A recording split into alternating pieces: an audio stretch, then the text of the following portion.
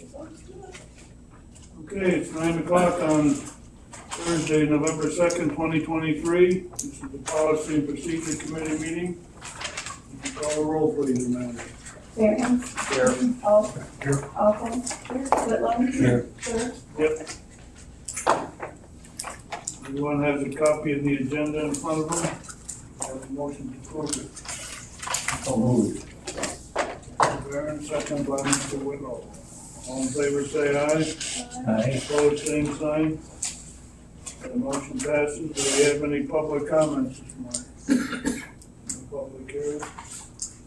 We'll go to the EMA report, Mr. Anderson.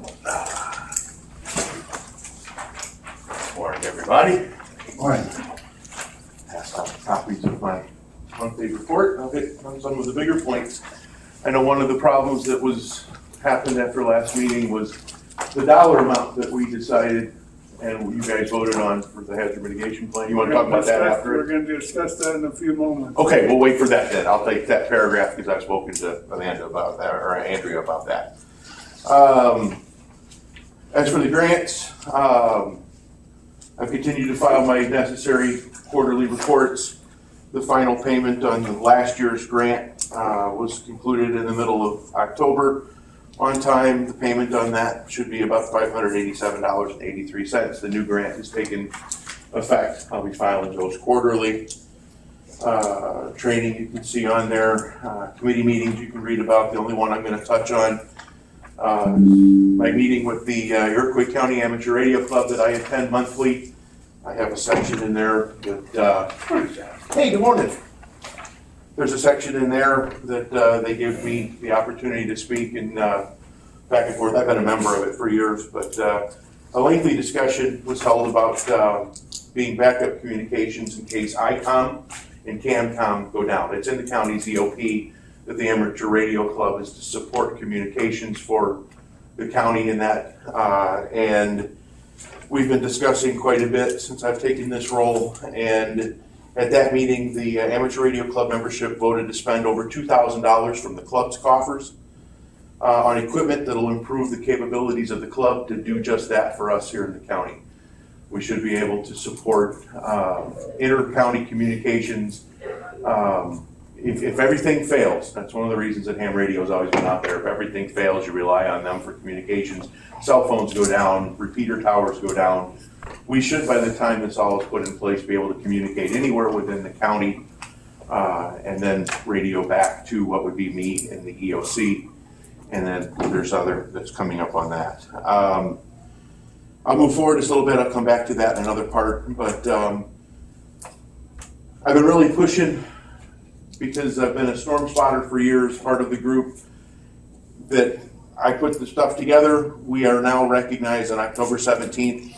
Iroquois County was recognized as a NOAA Weather Ready Nation Ambassador. You can read about all of the bits and pieces and what that actually allows us to do, but it's the first step in the process of moving us to a storm-ready county. There are only 38 other counties in the state of Illinois that have reached that designation. We should be able to reach that without a problem. Like I put in here, nearly 98% of all presidentially declared disasters are weather-related. They lead to around 500 deaths a year and $15 billion in damage. The Storm Ready program helps arm America's communities with the communication and safety skills needed to save lives and property before, during, and after the event. Storm Ready helps community leaders and emergencies strengthen their local safety programs. I'm working hard on pushing that through. I'm hoping within the next few months we will meet all of the requirements for that and we'll be able to be recognized as a storm-ready county in the state of Illinois. You consider there's 102 counties and only 38 reach that level, that we'll be able to be in that top group there. Part of that, I had to write an annex for emergency operations plan, which is, it puts together a hazardous weather annex. I'm just about complete with that. Our HyperReach system, we've been part of HyperReach for a number of years. The county pays $6,300 a year to be part of the program. This is the program that allows us to make emergency notifications that come through cell phones, landline phones. I've mentioned before, there's an iPause, which is a level up. In fact, the big test that occurred last month when all of the cell phones, everything activated, that was actually utilizing the iPause system. It's kind of an upgrade to this. It doesn't cost anymore. You have to have HyperReach in place, but I will be utilizing the HyperReach, and I will be testing it monthly at the same time. The first Tuesday of the month at 10 o'clock when the sirens are being tested, I will be sending out a countywide test page or test notification over HyperReach, allow people to be aware that that's going to take place. And I'll explain a little bit more. I'm not going to overutilize that system. It will only be used for weather warnings and the like because it's an opt-in system. And if you constantly hammer people with these informations, they'll opt out and they won't be able to get them. It should be utilized for weather warnings, emergencies and the like. So, EMA volunteers. This is what I put in here. When I assumed this position August 1st, EMA only had one active volunteer, Michael Johnson. Michael Johnson has been part of EMA for 23 years. He went all the way back to when Carl Gerdovich was running it, through all of Eric's administration and into mine. Well, Michael has resigned, actually retired, and he has moved to Texas. So I was going to be completely without my volunteers, but I have bolstered the ranks. I went through the list of people that we had that were active. We had 4 out of the 10 that we had at one time that were actually inactive. For whatever reason, they decided to stop coming to the trainings and the meetings. I've encouraged them, and they're more than willing to come back. And I've added to that ranks. Right now I have about 10, and I have some applications that are left out. Volunteers are imperative to EMA. These are people that are willing to donate their time to helping what would be the county in an emergency. So I'm really excited about having the group of people that I'm going to be working with. I've been given permission by the sheriff's office that everybody can be issued the RFID chips to access what is the courthouse. So they will have access to the EOC if need be, which is important. If they don't have access to that when I need them, they can stand outside all they want. They're not going to do me any good. But the sheriff's giving me permission for that. So I'll be putting those lists through once they're vetted, because I will be putting everybody through a background check process here in-house. And once that takes place, they'll all have access to the courthouse and be able to get down and activate the EOC as needed. The only other thing that I want to put on there is the radio room inside the EOC. It's been a little bit crazy since I've been there. I really haven't touched it. I need more hands to do what I need to do. I've brought a couple of the volunteers that I have down there. We've gone over some things, going to make some changes. But one of the things that room has been lacking has been a radio that will allow us to communicate outside of the county with Springfield. If everything fails, if all the radio's down or if all the phone lines are down, if STARCOM is down, we need to be able to communicate with the state's emergency operations center. The only way that we can do that is actually with a ham radio. I'm going to be bringing in, I've got one of my own that I'm not using. I'm going to bring that in for the piece of equipment so we won't have the expense right away. We'll buy that eventually. But we're going to install an antenna on the roof of the courthouse. I've been working with the sheriff and with Chris Drake. They're all for this. I won't have to do anything invasive. The cabling is already run. I'll be moving a couple things around. But hopefully, if the weather holds out, we're able to do that. It might even be this weekend that I should be able to have that radio up and being able to communicate with the state of Illinois in an emergency. Because if we need to have communications with the state's emergency operations center, this is the only way that we may have the ability to do it. And that's important. The sheriff is all for that. And as am I. I mean, because if we can't ask the state for assistance if we need it, this because of that, it's maybe the only way that we can. So that's pretty much all that I have on this. There's a lot more that you can read when you get the chance. Does anybody have any questions? You went over it pretty well. Okay. Okay, next item we have is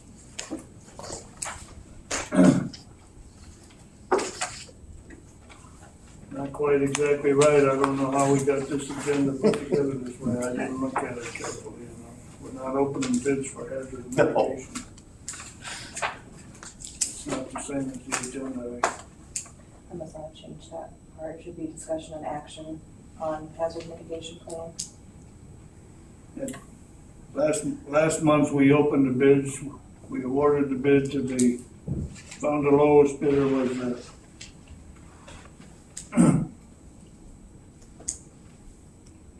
find her name here.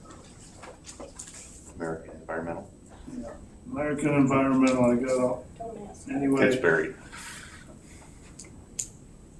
the contract that they sent to us, Yeah. what? No, I'm sorry. I was talking online. Let me back up. Last month, we opened the bids, we approved the bid from American Environmental, County Board approved it, everything, okay. So we got a contract from them. And the amount on the contract is different than what the bid was, okay? So I'll pass this information around to you. If you will.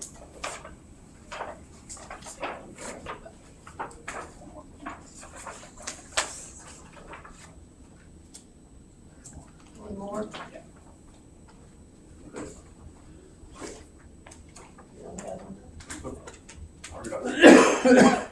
Okay. What you have here is a series of emails that transpired between Amanda and Andrea Bostwick from this American Environmental regarding the difference in the amount. Long story short, it's my opinion and feeling that we need to go back to American Environmental and have them submit to us a contract or that page for the amount that was in their bid. The difference is an amount projected to cover administrative costs and reporting to the state and so forth on the grant. Scott has indicated he would like them to do that, and they've indicated they will. That's apparently what the difference is in the cost. So if we're gonna have them do that, I think that needs to be handled separately. Because they bid, we go through the bid process, they bid, we accepted their bid, the contract should be reflective of that amount. The extra costs that are incurred should be handled separately. Does that make sense? Well, since then, and yes, you're right. Can I explain after I've talked to Andrea again? And I actually talked to her this morning before the meeting. The process that has taken place, Iroquois County is different than what normally takes place. We were awarded the grant in full prior to the submission of bids.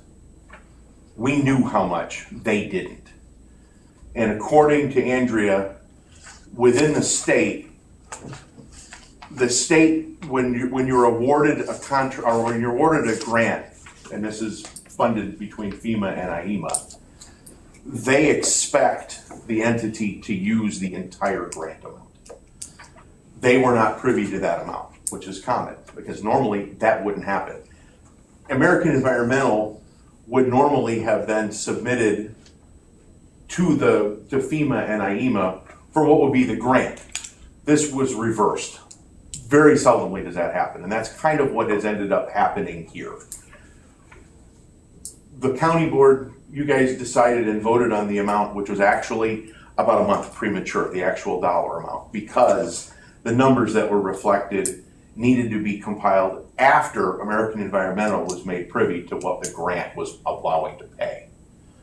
So the amount of monies that actually needs to be voted on in order to have this whole process, and again, every penny of this is paid for out of the entire grant. And I've line itemed it in here. The total amount now is $59,902.33, which reflects the total cost of the American Environmental to do the plan in itself. But it also includes the administrative costs of $2,852.49. And that allows for them to do all of the nuts and bolts and reporting, because you have to keep track of the hours, you have to keep track of everything, and that's what they do. That's when we had this discussion.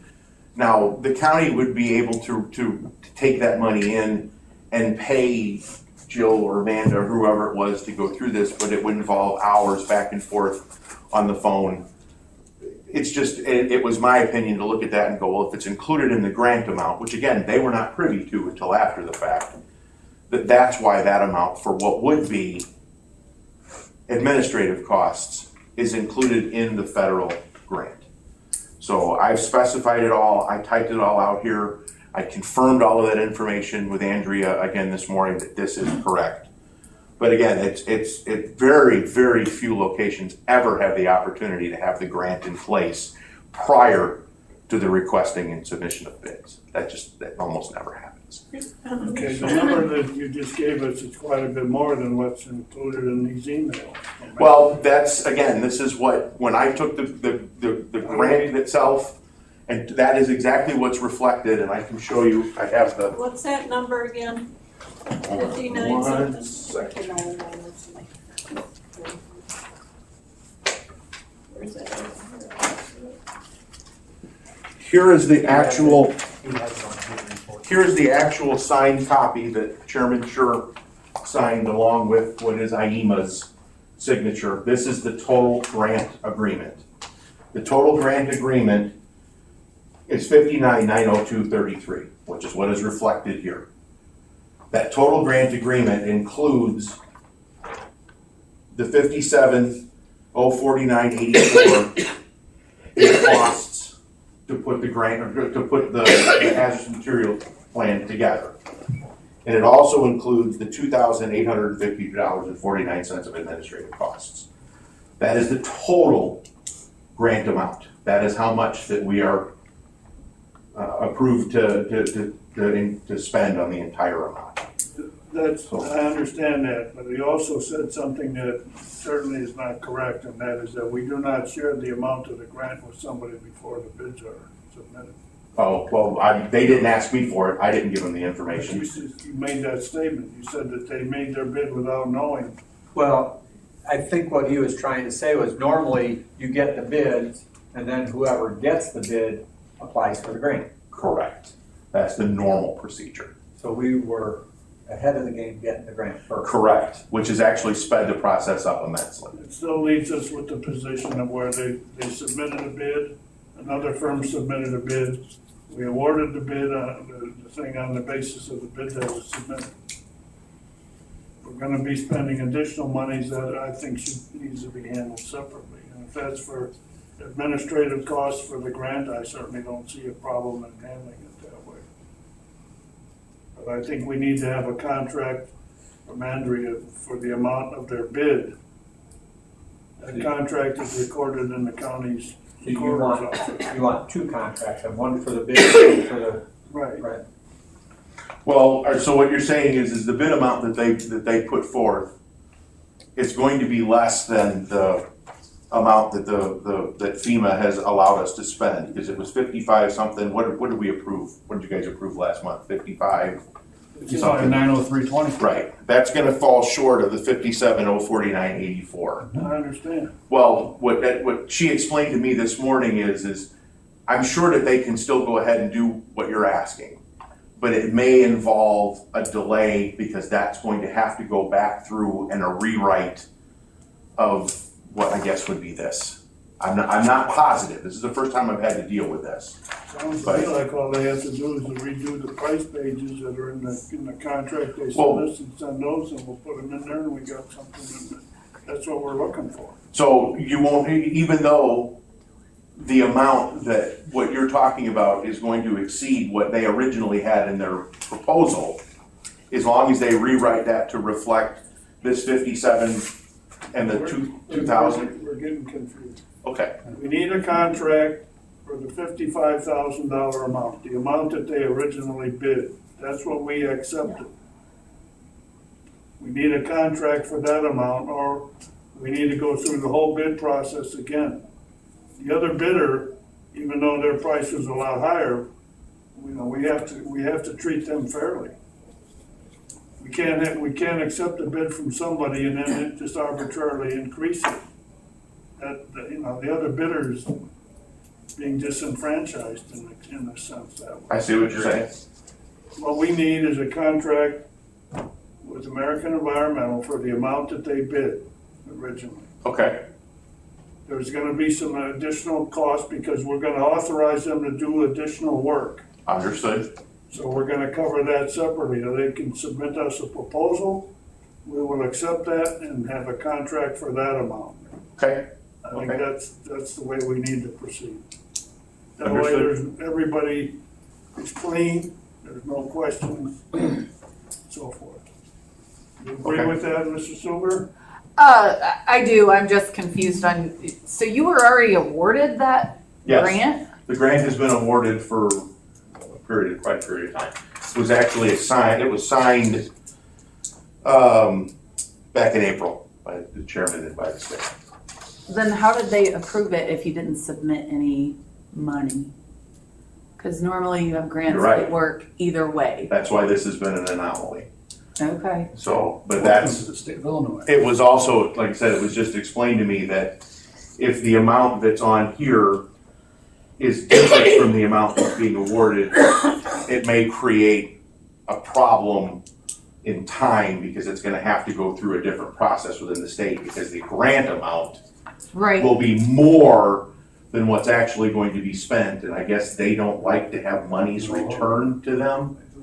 Well, and that was going to be my, I mean, well, you haven't gotten any of that money yet, though, Absolutely right? not, no, So- and we will not be dealing with it until after January at the earliest. We still have time. I'm just trying to think of the I agree cleanest with way that. for you to do it without having issues trying to get the reimbursement. You know what I mean? I want. No, I understand, and that's what I had spelled out here, and that was kind of reflected in the emails that were being exchanged. And that's why I made sure I talked with her this morning again to confirm that this is the way that would be the cleanest and the easiest way to go forward. But I totally understand what Chairman is saying, this is if this was the amount that was voted on, because this is the amount that was reflected in the bids, in order to be fair to the other company, I can understand that. But again, I'm gonna have to go back to them and say, hey, what kind of a time frame are we looking at if we have to modify what is the grant to reflect the money that they bid? Because that's going to reduce this amount. I'm sure the administrative costs will remain the same, which I will make sure that they have a separate contract for that. It's just a matter of that $1,700 difference may incur a time issue in order to get this thing moving forward. The way I read it, that extra money, we could have used that to pay Amanda and Jill to do Very easily could have. or we can do what we're Absolutely. doing and outsource it. You can still make that So that decision. should be, since that's an option, then that shouldn't really complicate things. No, I understand exactly. If you want a separate contract for that because it's specified in this, that won't be a problem. The dollar amount that this is allowing for can easily be put into a contract, I'm sure, that they will submit, which is separate from what was the proposed amount. Because again, they weren't privy to this information when they sent the bid package out, because that's not normally what takes place. And so, If but they would have submitted a bid to us that didn't include the administrative cost, then we'd be stuck with that amount anyway, up above. If they originally bid the full contract of the full grant amount, we'd be stuck with the administrative cost part. Actually, to me, it's better this way if their bid is less than the grant award, because that's where the administrative costs are covered. Whether we do it ourselves or whether I mean, we could hire Joe Blow administrative firm to do that part of it too, could we not? You don't have to hire American Environmental. I'm not certain about that. I just know that it involves a lot of the back and forth and the hours and the reporting the way it was expressed to me. So that's your guys' decision. All I know is you have her send me I will. the pages with the right amount on it. We'll put them in the contract that she's already submitted. We'll replace them. I will sign it, and there we go. Okay. And she can send us a proposal for the other part. Okay. That should be sufficient for her to get started on the job. Yeah, oh, absolutely. Yeah, and we don't really have to worry about anything that will involve billing until after January anyways. So we do have time. So here's the first meeting we have scheduled right now is for January 18th. So Very good. thank you, everybody. I guess we got that taken care of. We'll move on to the share reports. We'll begin with Mr. Burns on management services. Take regular reports, which at this point includes morgue. Okay. Mr. Duquette, ARPA. We got 3 applications out and one of them is for the morgue. Good. Mrs. Awful, Health Committee. Yeah, we'll have our regular reports along with animal control. And Mr. Duquette, tax. We'll have a regular reports.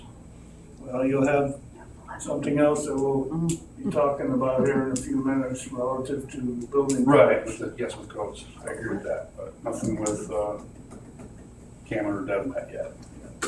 We'll talk about it in a minute, but when we get down to the discussion on the manual, I want to cover that there. We might also want to include the levy discussion. What's that? The discussion on the levy for tax. Yep. You hear that? I heard that. Okay. That was loud and clear. All right.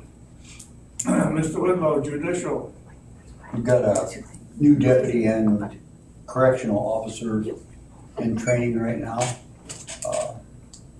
The deputy is 16 weeks, correctional officer 8 weeks.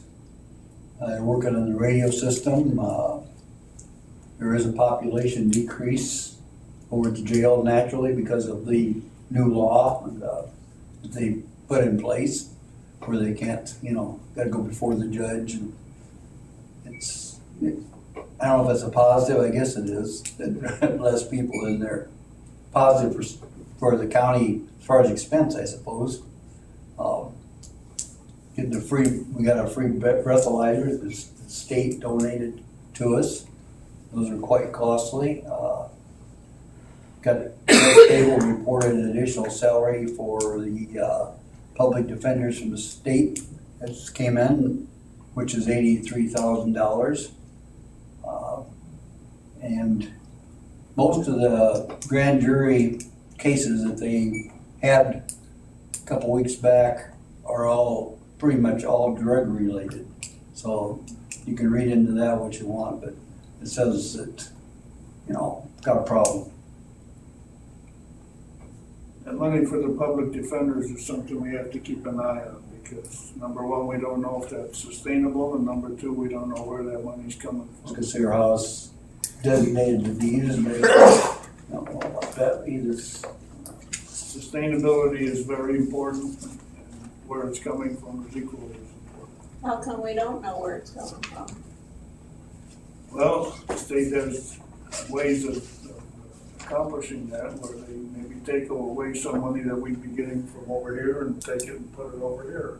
So we are the ones that wind up paying for it versus them paying for it. So we just Disbursement. we need to keep our eyes open and for both of those. Okay, finance, Mr. Behrens.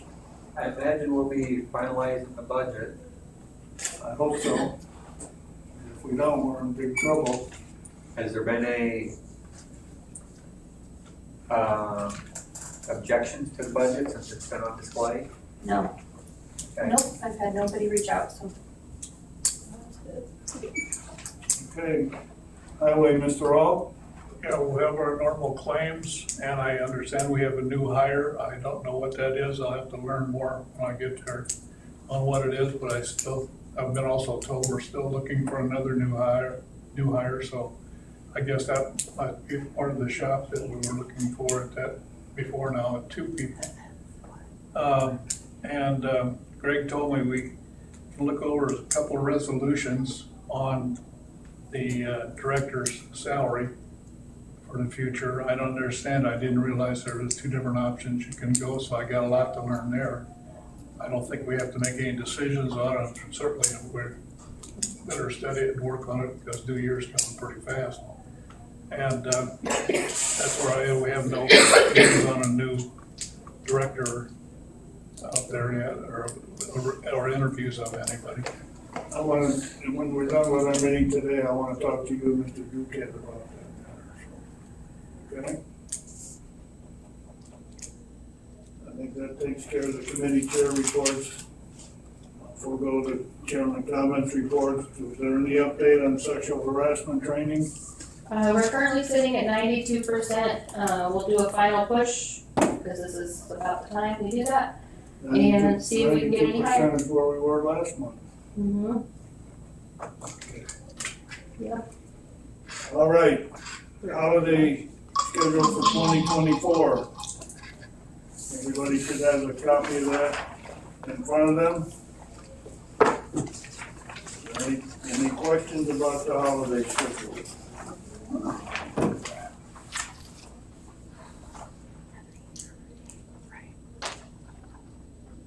We don't arrange the calendar, so the holidays fall where they will.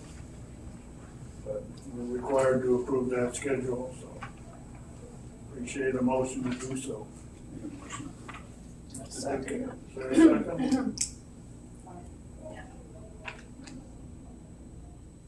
Any other questions or comments about the holiday schedule?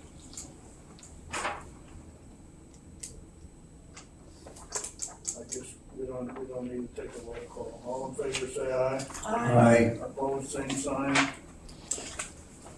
Next comes the schedule for the county board meetings.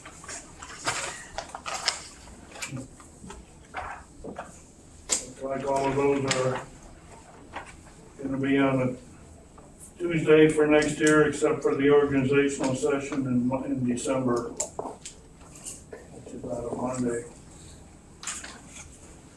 Do we have a motion to approve that schedule, Mr. Duquette? Do we have a second? Mr. Whitlow?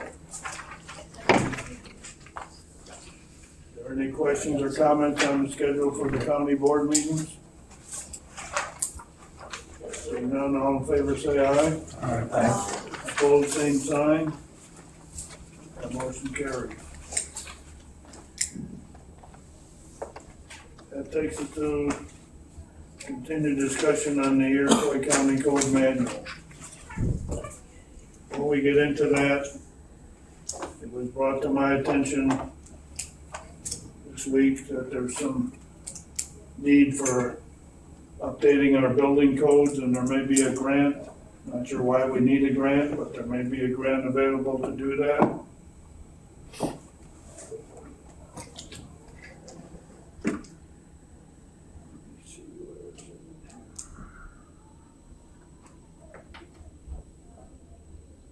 Chapter 8 of our county code is buildings and building regulations, including building code, electrical code, plumbing code, residential code, and property maintenance code.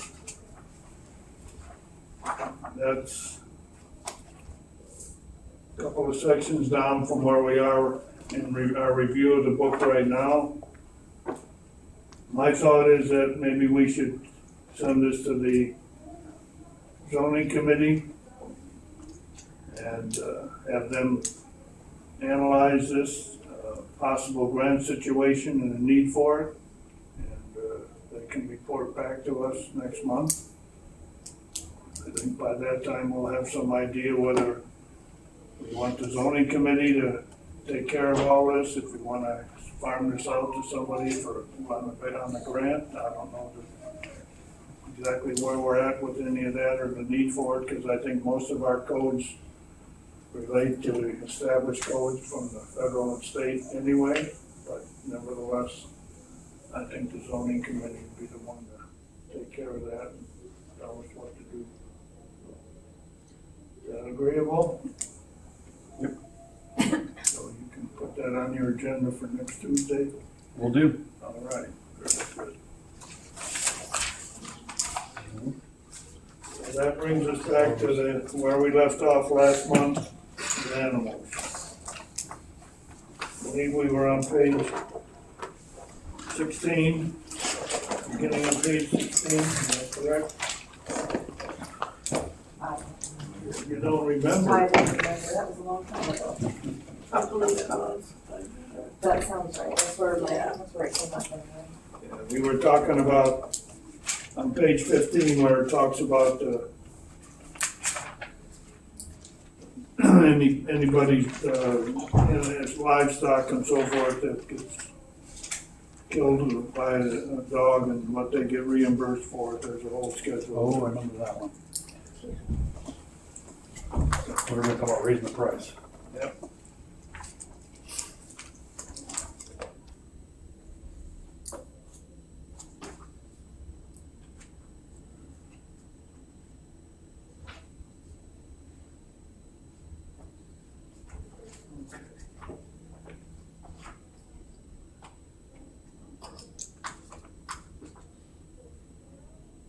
Page 16 gets into definitions of dangerous dogs and vicious dogs.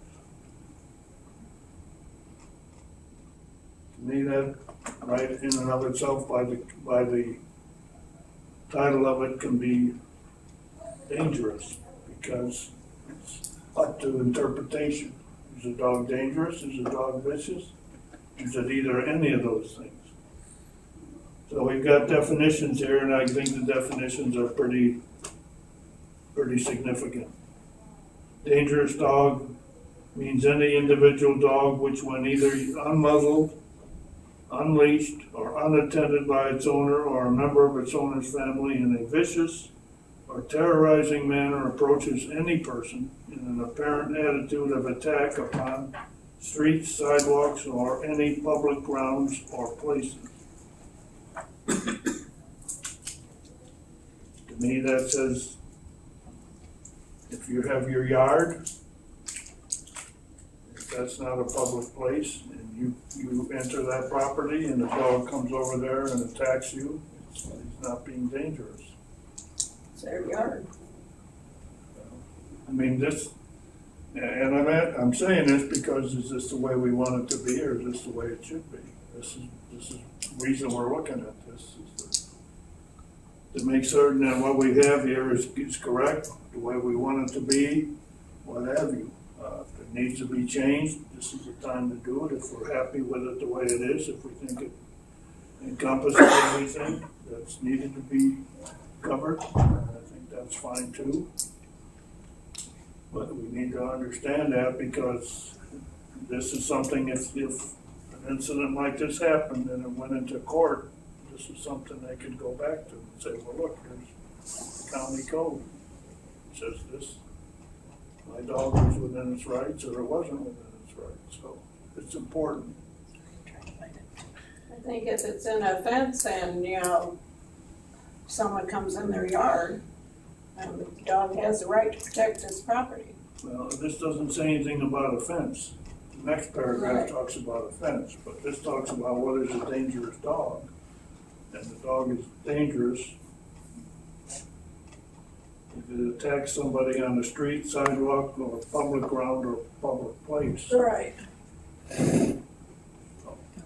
Well, if it's not contained with a leash or something. If you go into somebody's house and the dog attacks you, Yeah. it's not gonna be a dangerous dog. No. Well, that's not a sidewalk or street or public ground.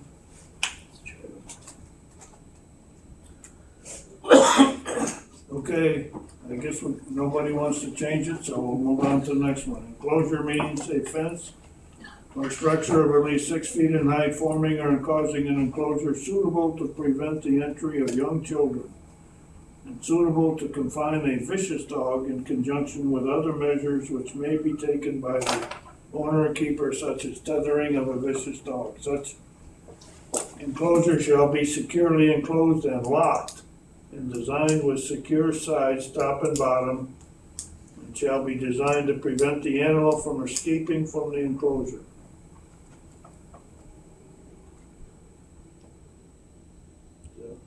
Satisfactory the way it's written?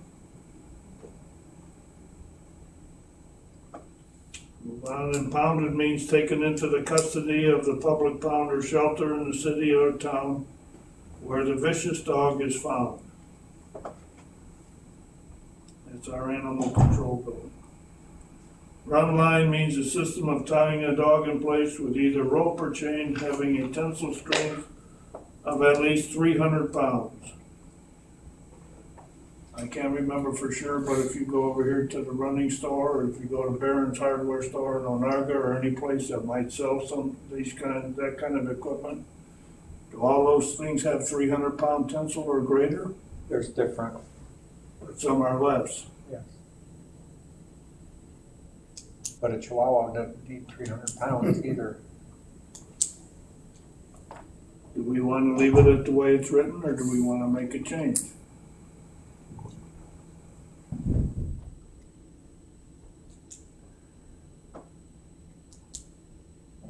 300 pounds is that gonna be sufficient to restrain a dog that weighs 150 pounds or so, some real big dog? I'm sure it's enough to restrain a Chihuahua or some little dog, but. Some of the big dogs, even a 300-pound one, if they go running and hit the end of that, they'll snap the snaps on. But there's nothing you can, I mean. Well, the other thing is that those lines rust after a period of time, and that greatly weakens their strength. Eventually break. Yeah. So how does all that apply to what we have in our ordinance here? Is that something that's gonna, from a legal standpoint or some other standpoint, be something that's important?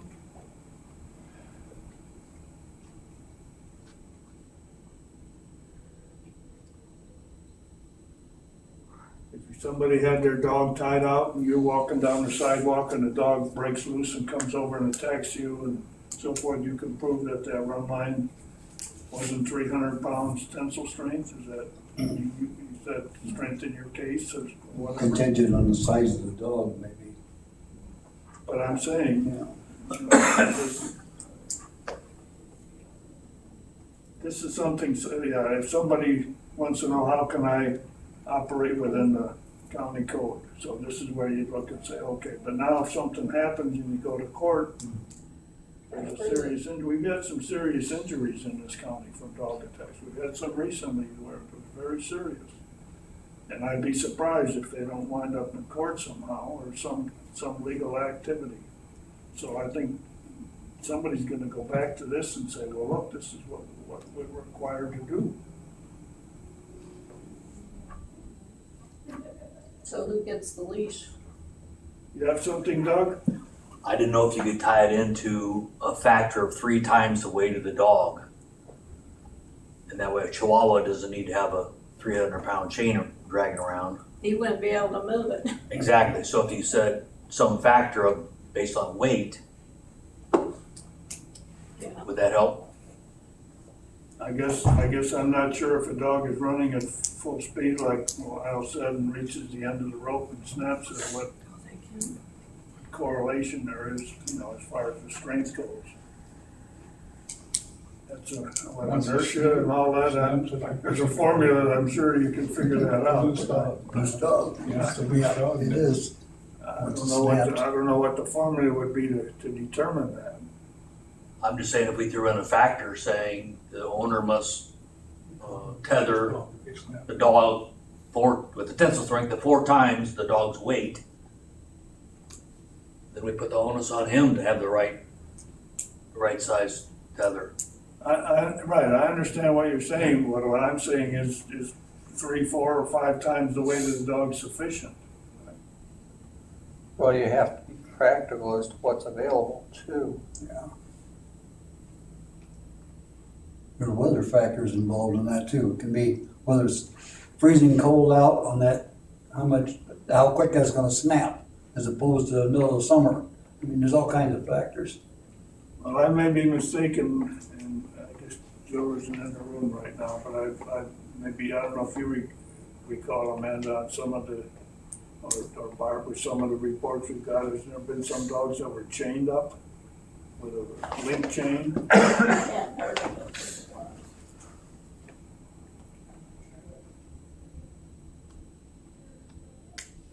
Jill would know. Well, I mean, according to this, I mean, that's permissible. It says a run line. It doesn't say whether it has to be a rope or Right. cable or chain or whatever have you. But Not on the road And- can break. You can have whatever tensile strength you want on the thing, if they rip it out of the side of the wall that it's fastened to. I guess that's, you know, it all depends on how it's secured. They have anchors that they put in the ground. If he breaks free for any reason, after that, he's considered a vicious dog. What I'm seeing is I mean, it doesn't. cables are not rated as to their tensile strength of weight, at least not readily. They're more rated by the weight of the dog. So that may be hard for people to even find something that's rated for a 300-pound tensile rate. It's going to be rated for a 125-pound dog. So I don't know. Or maybe you can keep it the way it is. I mean, I don't have a problem keeping it the way it is, other than, as I'm saying, from a legal standpoint, the implication of this goes before a judge and lawsuit, somebody suing somebody, the lawyers look at every possible angle they can find, and if somebody can prove or say, well, my dog, I was following the regulations with my dog, how can I be liable? So The only other way to do it would be to say, have a lead appropriate for the size of the dog or something. Reasonable tensile strength. You know, because then if they got a Chihuahua and they buy a 15-pound, you know, a small dog one, versus if they have a Rottweiler and they buy a large dog one, if they bought one that should reasonably be expected to do it, The reasonable tensile strength of said dog. Get my rid of 300. problem with the use of the word reasonable is that what's reasonable to me is not reasonable to somebody else. appropriate. Same difference. I'm not suggesting that those aren't words that a reasonable person, or what we consider to be a reasonable person, might recognize and follow, but what's reasonable to one person. It's obvious if you look at things going on in the world today, what's reasonable in some parts of the world, or wars and other things that happen, it's not reasonable to other people. Charlie? I think a dog can bite you even if he's tied up in a leash like that, if you happen to step into his range, and if you didn't know the doghouse was even there. I've been in situations like that. You know, I That think, scares the hell out of me. you know, I was lucky he wasn't vicious, but he was right here. well, I understand that, and I agree with that. Well, I don't know, this distance stuff and weights might mean much. If a dog is on a leash or not on a leash and he bites you, you wasn't on a proper leash, period. Okay, so do we want to leave it the way it is, or do we want to change it? I guess I that's. think we're better off to leave it like it is. This weights I don't get. I would leave it alone. Okay. Moving on, vicious dog. A vicious dog means any individual dog that, when unprovoked, inflicts bites or attacks a human being or other animal, either on public or private property.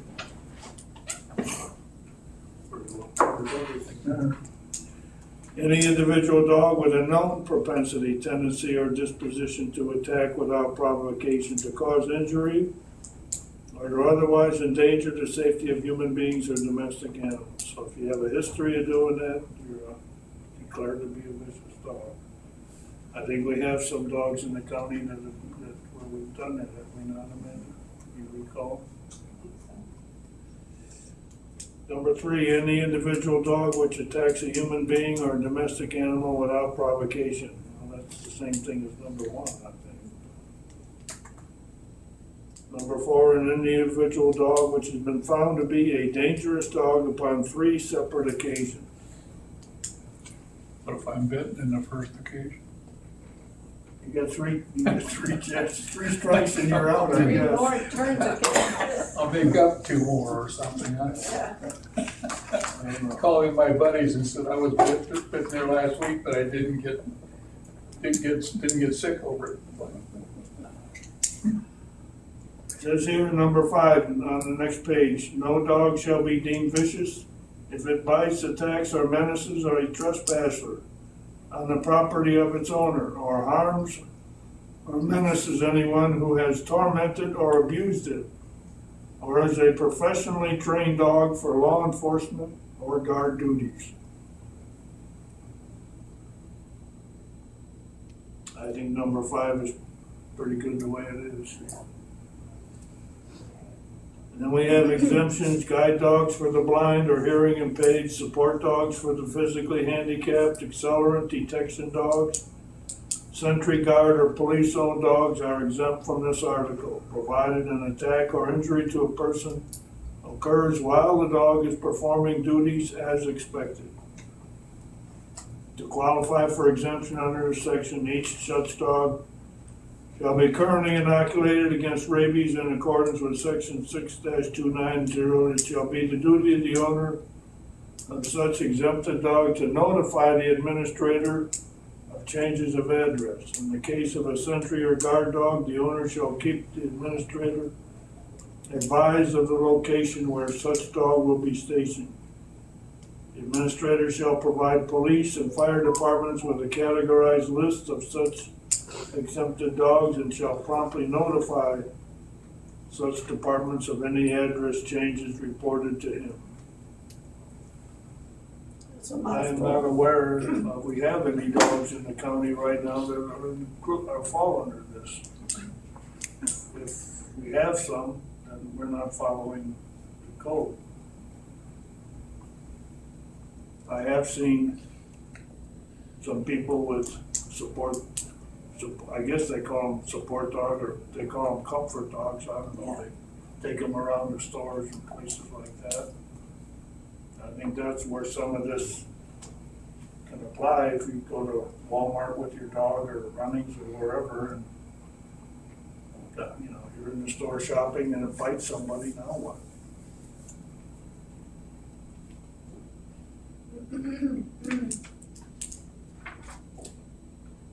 Well, to me, I guess this is fine the way that they are required to notify the administrator and be registered as such. So there's no reason to change any of that.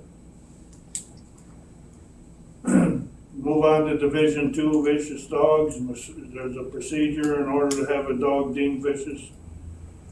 The administrator, deputy administrator, or law enforcement officer must give notice of the infraction that is the basis of the investigation to the owner. Conduct a thorough investigation, interview witnesses, including the owner, gather any existing medical records, veterinary medical records, or behavioral evidence. Make a detailed report recommending a finding that the dog is a vicious dog, and give the report to the state's attorney's office and the owner. The administrator, state's attorney, director, or any citizen of the county in which the dog exists may file a complaint in the circuit court in the name of the people of the state to deem a dog to be a vicious dog. Testimony of a certified applied behaviorist, a board certified veterinary behaviorist, or other recognized expert may be relevant to the court's determination of whether the dog's behavior was justified. The petitioner must prove the dog is a vicious dog by clear and convincing evidence. The administrator shall determine where the animal shall be confined during the pendency of the case. Do we know if that incident that happened was in Sheldon a few months back? Is there any of that related to this related to any of that? I wasn't really involved in any of that, so I'm not sure. You haven't had any report at the health committee about that either. So we're not sure what, I mean, that sounded to me like an incident where that child was hurt pretty seriously.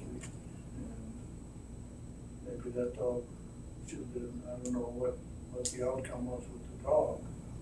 The dog was quarantined for rabies, I believe, but we never heard if it had didn't have rabies, then I would think what's in here probably should have been activated. But we don't know if it was. Do we have on any of that? I don't know, we'll better talk to the chairman of the House Committee. Yeah, I think for that. Get myself in trouble.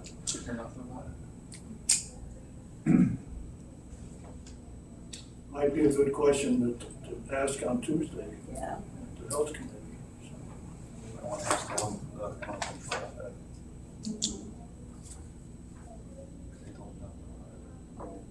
I guess, I don't think there's anything in there that needs to be changed, so we can move on there. A dog may not be declared, this is Better next not page just on change page the state law 18. if you do, according to law. A dog may not be declared vicious if the court determines the conduct of the dog was justified because the threat, injury, or death was sustained by a person who at the time was committing a crime or offense upon the owner or custodian of the dog, or was committing a willful trespass or other tort upon the premises or property owned or occupied by the owner of the animal.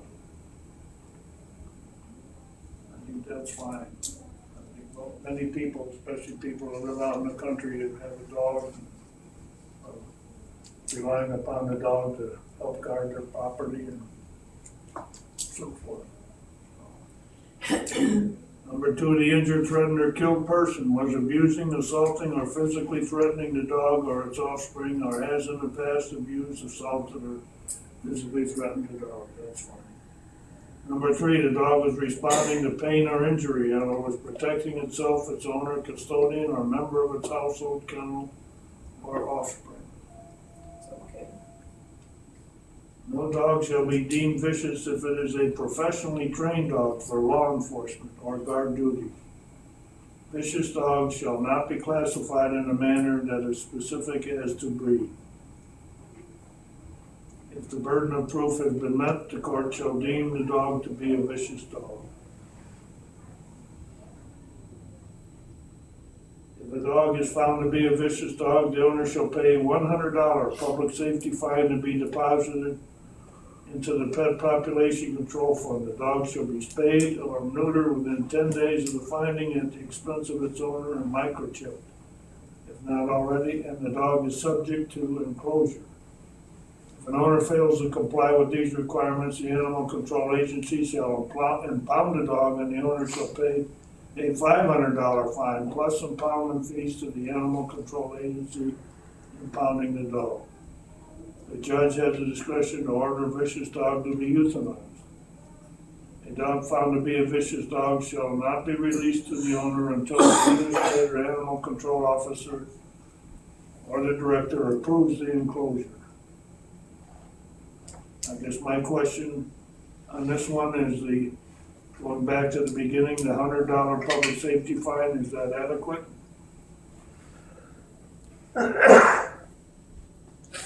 Leave it the way it is. You want to increase it?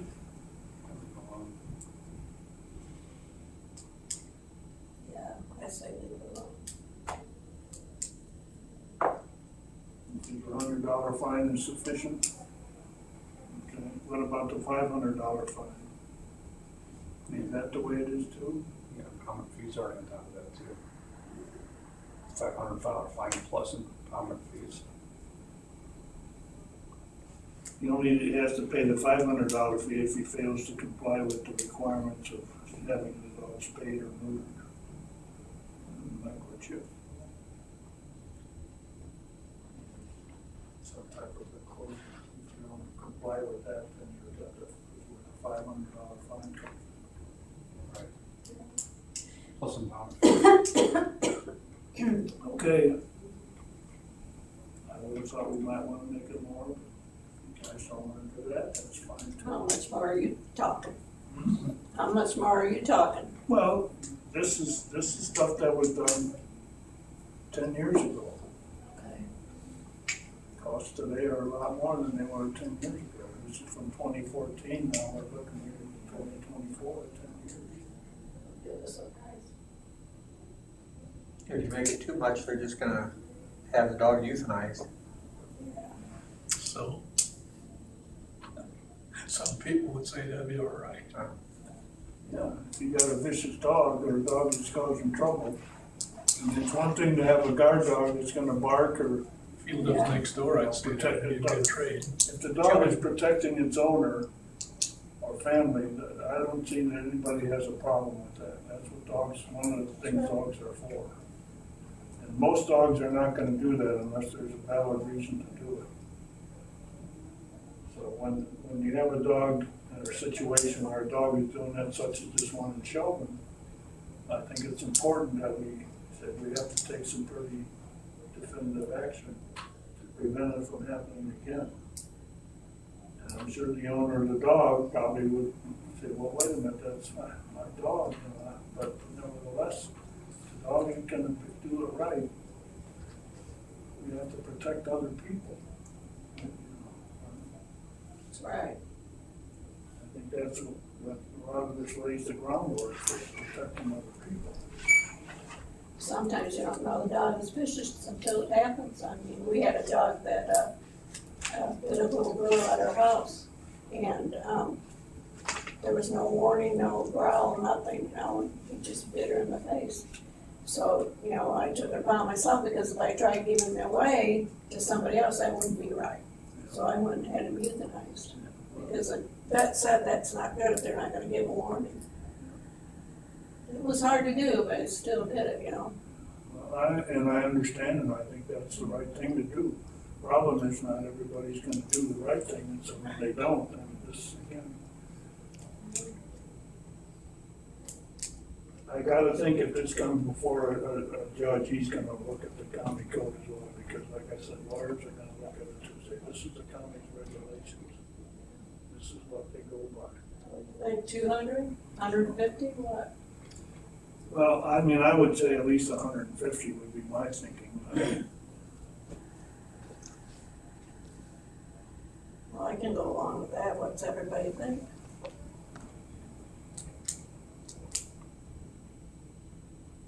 It isn't gonna, I don't know.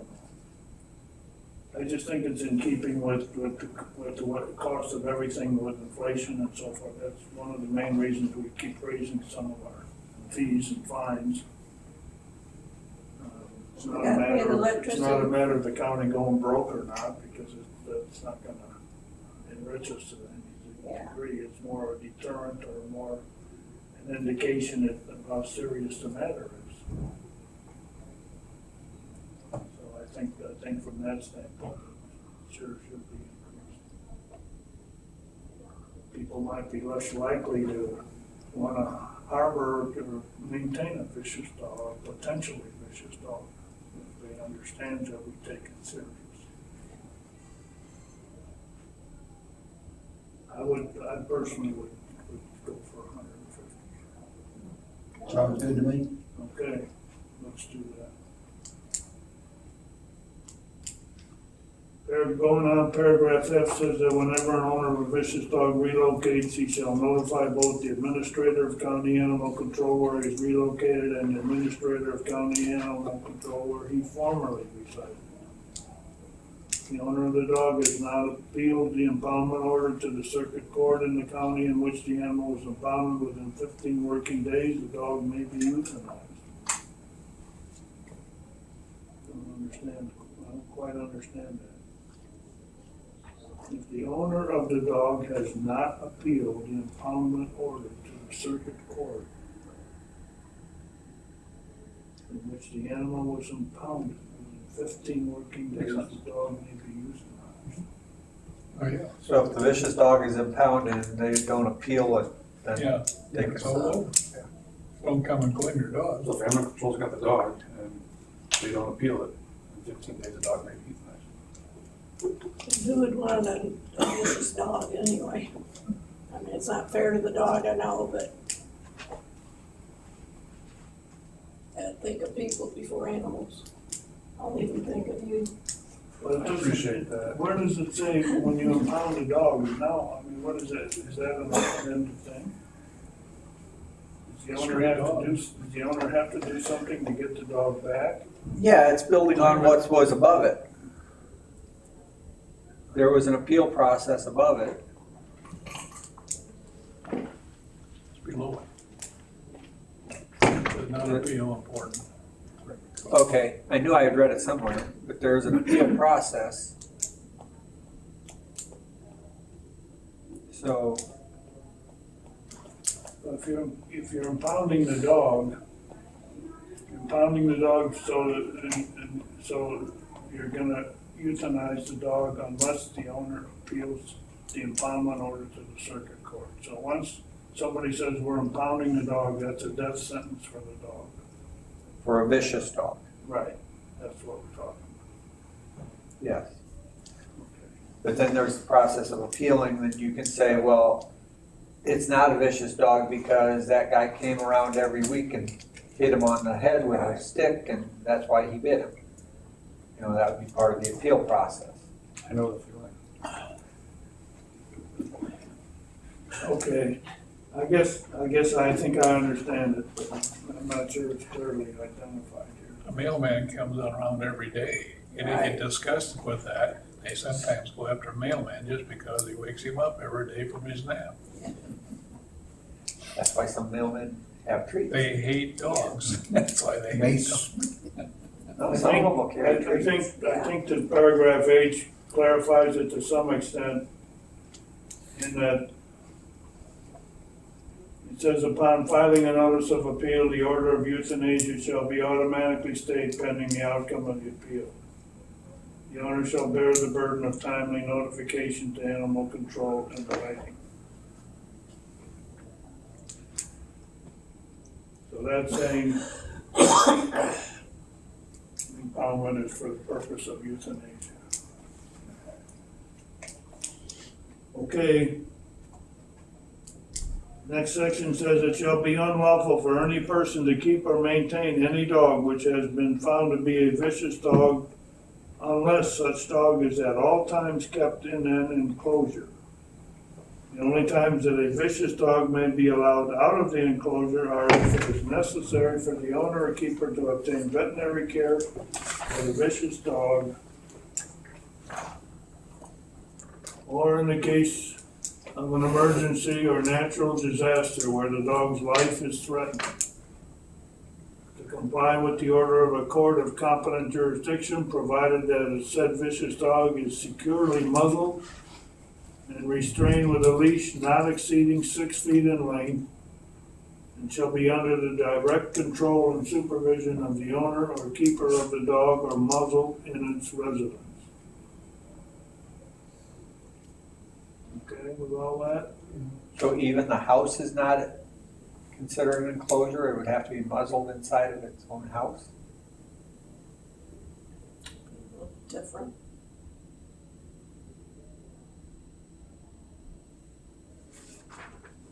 I guess you got that. Well, It's always been- it's direct control of supervision of the owner Somebody in. Oh, we or the have- keeper Well, that's the of the dog, situation she had, or but they didn't know muzzled about in its it. residence, yes. It doesn't say that the house isn't an enclosure. Well, It says that must be muzzled in its residence.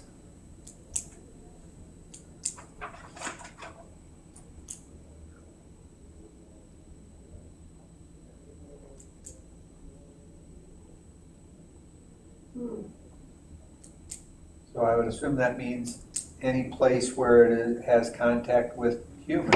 well, one place it says that, and one other place it doesn't, I think.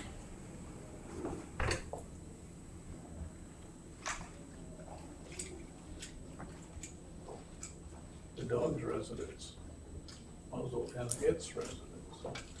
So we muzzle inside its own home. Inside its doghouse even. What it says, Kinda, yeah. because if he breaks out, You wanna make You got a it, you bad wanna change surprise. that in any way? How would you change it? I don't know. I don't know if it needs to be changed, it's just, I can see where it's maybe not real clear, because there's an either or in there and so forth, in a couple places actually. what's the word "its"? Referring to the dog's I would residence or assume, the yes. owner's residence or what? I would say it refers to the dog. Yeah, I think so, it has to, because Yeah, I mean, that's kind of saying it needs to be muzzled at all times unless it's in a specific structure where only it is at. I would think, let's say I had a vicious dog and so did you, and I went over to visit you with my dog, I could put my dog in your enclosure, right? And go inside your house. And then the neighbors start betting on it, is that what you're saying? for the night's activity, yeah. Taking bets. I don't know why you'd be bringing a vicious dog to my house. That is against the law. Dog fights are against the law. That's covered by No, I'm another. saying, if you had a vicious dog and you have an enclosure, if I also had a vicious dog and I came over to your house to visit with you, I could put my dog in your enclosure and go inside your house and visit with you. What happens to- Permissible. I don't know. Well, that's- It's not its enclosure, it's Two dogs somebody probably else's. fight But it's outside. an enclosure, the dog is in an enclosure. So to me, That's it's illegal, like, that's a dog fight, it's illegal. They bet on it. Maybe he's got a male dog and I got a female dog. Yeah. maybe. Not sure how you wanna do that. I don't know that there's any way to change it.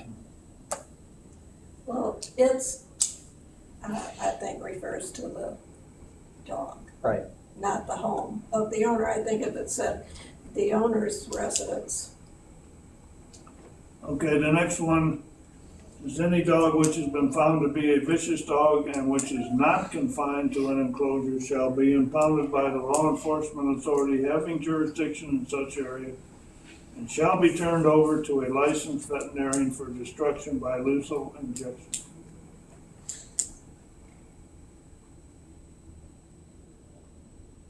If Lyle has a vicious dog and he has an enclosure and the dog gets out of that enclosure and animal control comes and gets the dog, it says here they're required to take it right away to be euthanized.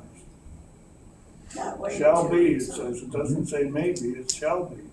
But how can they do that? Don't they wanna check them out for rabies before they kill them? No, No? you don't check them out for rabies before you kill Oh, it's them. after they're dead, You that's kill right. them and separate the head and send it down to Springfield for Oh, well, analysis. thank you for that. That's what they do. I know, I proved that.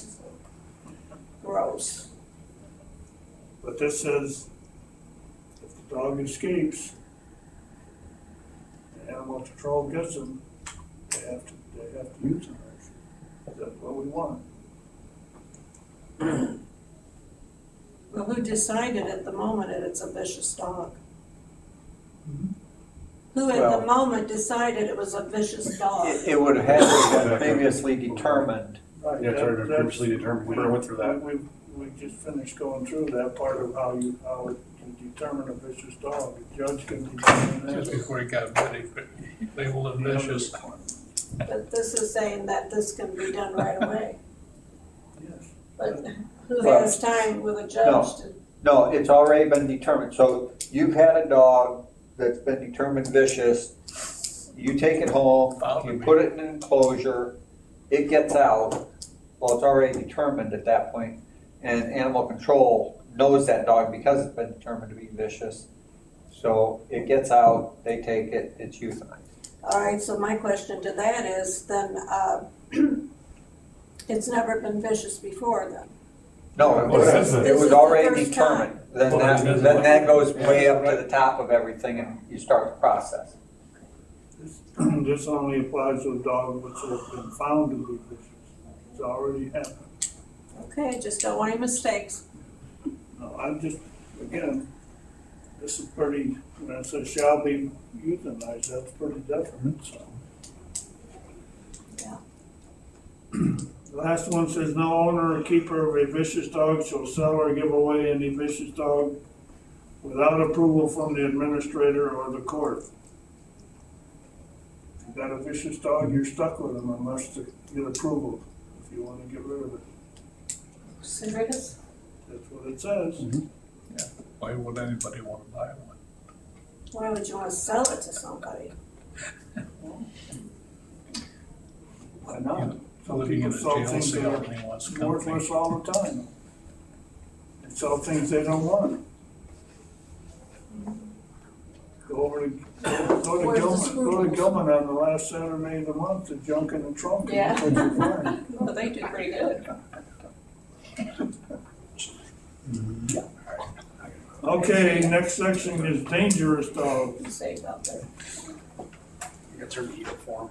Yeah. Dangerous dogs says after a thorough investigation, including sending within 10 business days of the administrator or director becoming aware of the alleged infraction, notifications to the owner of the alleged infractions, the fact of the initiation of an investigation and affording the owner an opportunity to meet with the administrator or director prior to the making of a determination, gathering of any medical or veterinary evidence, interviewing witnesses, and making a detailed written report, an animal control officer, deputy administrator, or law enforcement agent may ask the administrator or his designee or the director to deem a dog to be dangerous.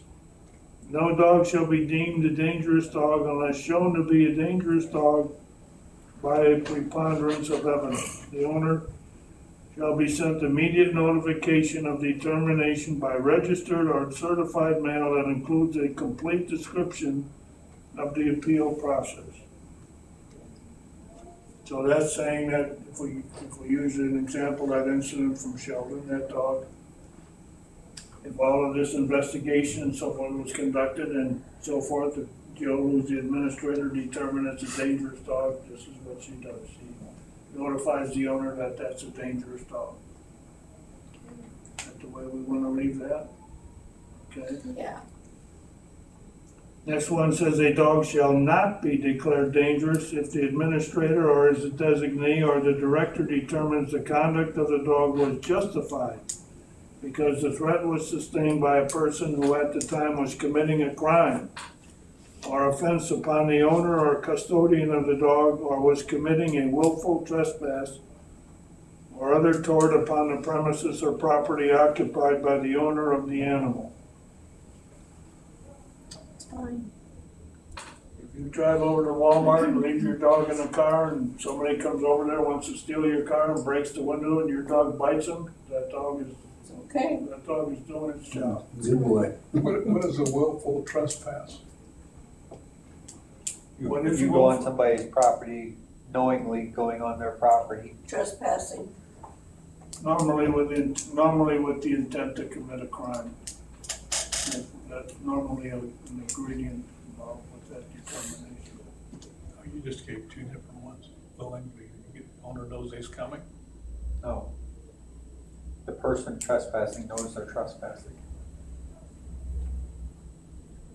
If you have no trespassing signs posted on your property and somebody comes on your property, then you got an interesting dilemma, because that may or may not be trespassing, even though it's posted.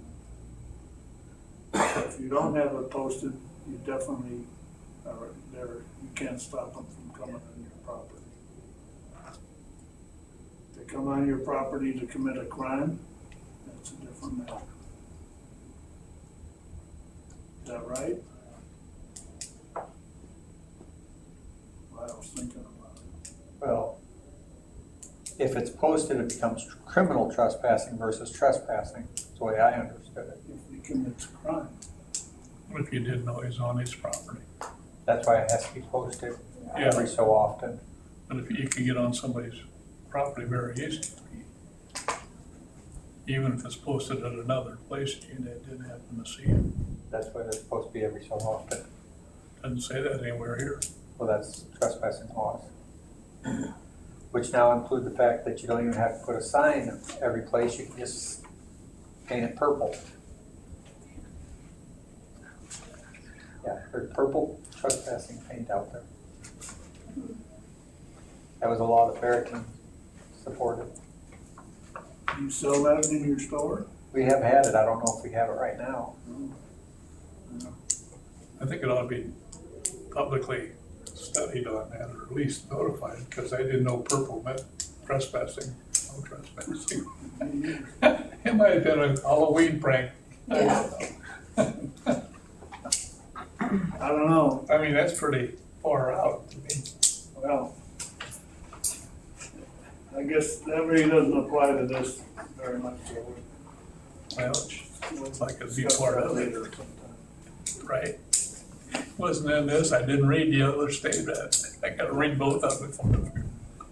I think. Number 2 says a threatened person was abused, assaulting, or physically threatened a dog or its offspring. I guess that's pretty clear.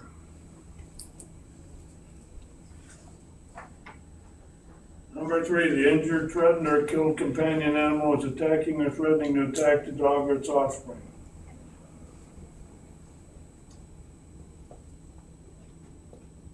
Number 4, the dog was responding to pain or injury or was protecting itself, its owner, custodian, or a member of its household, kennel, or offspring. I think that's correct the way it is. I just think that a lot of people are not always aware. Like, for example, let's say that a dog gets hit by a car. Somebody runs over there to try and help the dog, and the dog bites him. The dog is It's gotta fight back to anything. The dog is not committing a problem when it does that. That's inherent in the dog's behavior. So that's why this is the way it is and so forth. So, and people need to understand that if a dog is injured, you gotta be careful how you handle that situation. You wanna help the dog and yet you're subjecting yourself to injury.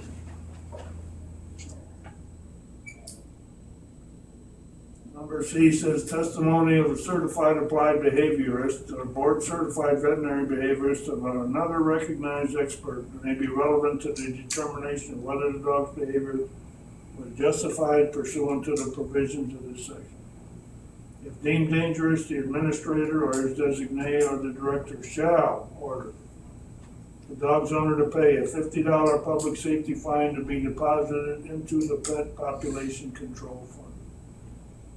The dog to be spayed or neutered within 14 days at the owner's expense and microchipped if not already. And 3, one or more of the following is deemed appropriate under circumstances if necessary for protection of the public. Evaluation of the dog by a certified applied behaviorist, a board certified veterinary behaviorist, or another recognized expert in the field, and completion of training or other treatment is deemed appropriate by the expert. The owner of the dog shall be responsible for all costs associated with evaluations and training ordered under this subsection, or direct supervision by an adult 18 years of age or older whenever the animal is on public premises. First question I have on that one goes back to number 1 there about a $50 public safety fine. You want to leave that the way it is or make it more? 100. How is that different from the fine earlier?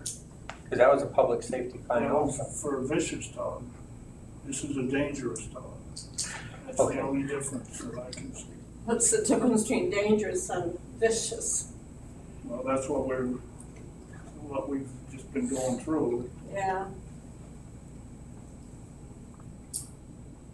We might as well change it. Make it 100.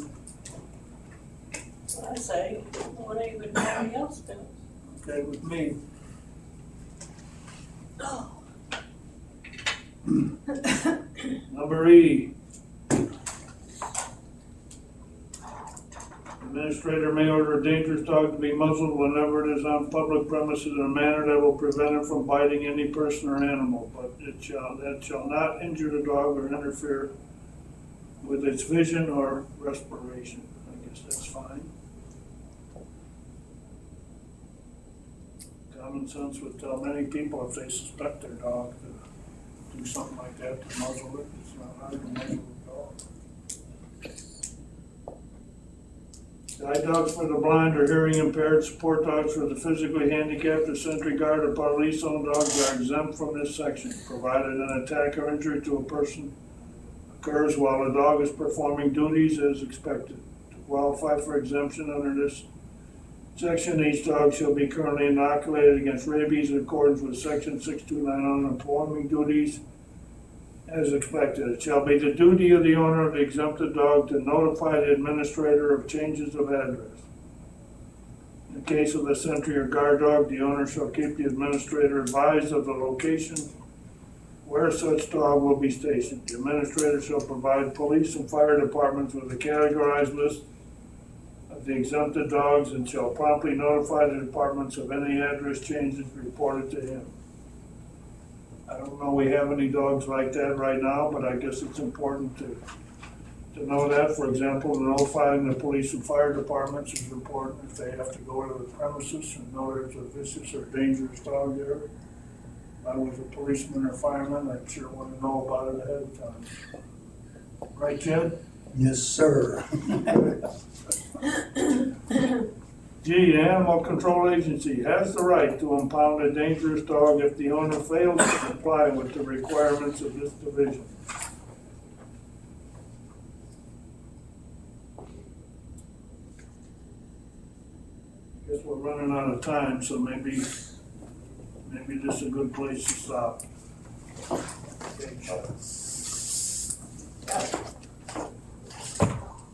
Page 21 is where we'll start again next time. Okay.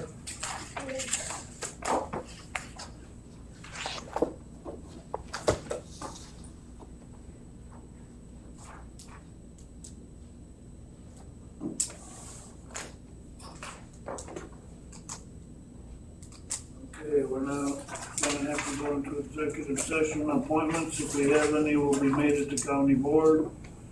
We have some claims here this morning. I believe a copy of these claims was emailed to everybody. So we have a motion to approve claims. Second. Mr. Behrens, are there any questions or comments on the claims?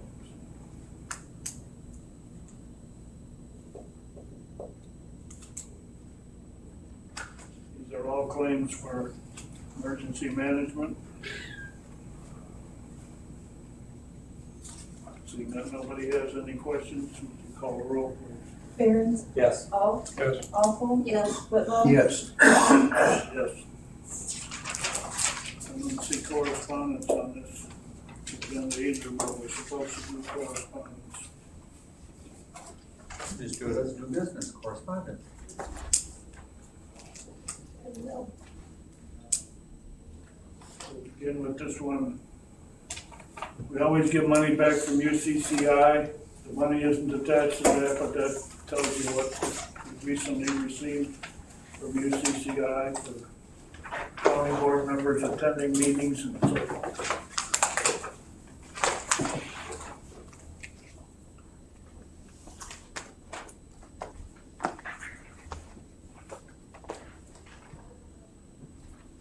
Lots of correspondence.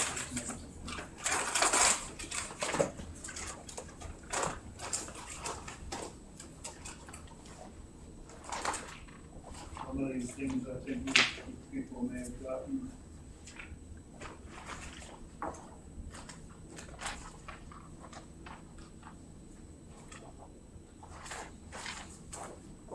Mostly a bunch of junk.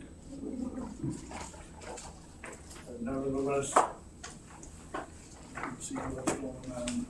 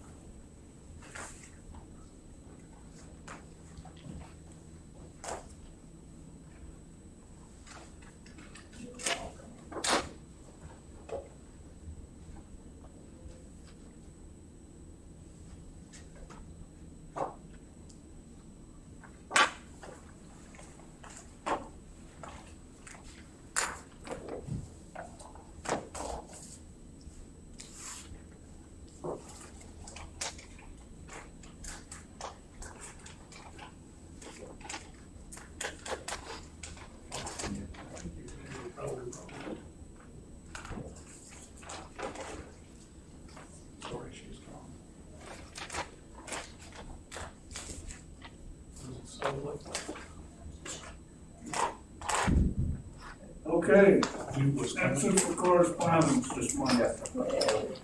What? Do we have any old business to come before the committee? Do we have any new business? Pretty quick. Motion to adjourn. I saw move to adjourn. Second, Mr. Behrens, all in favor, say aye. Aye. Hey. Opposed, same sign, and we are adjourned. We're done.